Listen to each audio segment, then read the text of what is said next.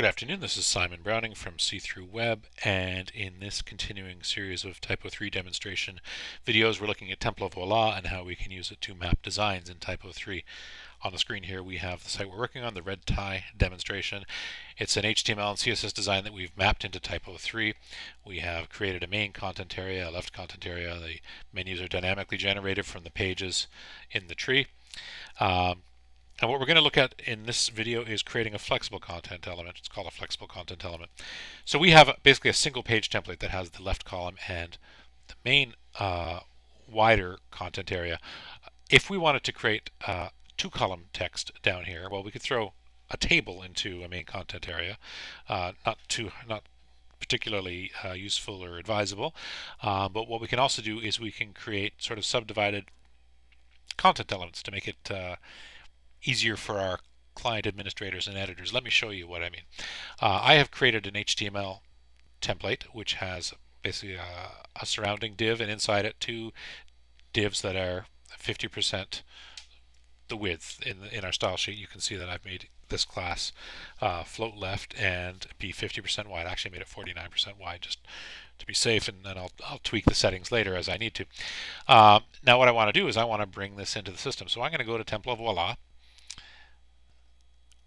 and I don't want to go to TemplaVoila. I want to go to File List, just where I was actually, and I am going to click on the icon of that 50/50 element. There it is. And I'm going to select TemplaVoila. I do that, and now it's remembered some stuff that I was doing before. I'm not sure what's there, so I'm just going to click Clear All because I want to start fresh. And so starting fresh, it asks us where the root of this element is. So I'm going to map the root to my surrounding div. And I'm just going to click on it. And then I'm going to set. And I need to now make a new one called left col, for instance. And click Add. And we're going to call it left column. And I'm going to skip the mapping instructions and sample data. I don't actually need to fill those out.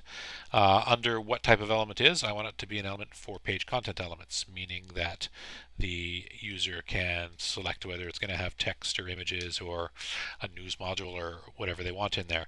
So I set that. I'm going to map it now to the first of my two 50/50 elements. And I'm going to set that. And I'm going to now close this. And I'm going to create one more for the right side, right col. I'm going to hit Add. And I'm going to call this right column. And it's also going to be for page content elements. And I'm going to add. I'm going to map to the second one. And we're going to set. And now we're going to save as, and now we're saving as not a page template this time, but a content element, and we're going to call it two-column content element. How about that? And we're going to create the DS and TO. And now let's clear our cache for fun, because I like to clear my cache. I'm going to switch to page view. I am going to look at my home page, and I'm going to create a new content element in here. And if I scroll down, I should have a new section called Content Elements, two-column content element, the one we just created. It's got a default thumbnail here. We can create a thumbnail for that. We'll do that later. So let's click on this. I'm going to wait for a second.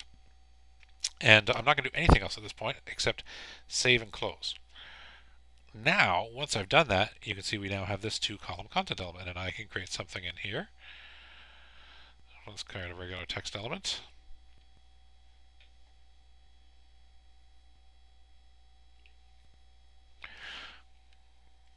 Left side. Copy. Let's save and close that. And let's just copy and paste this to the other side. And let's look at my front end and refresh. And there we go, left side. And now we need to do some CSS work, but there you go.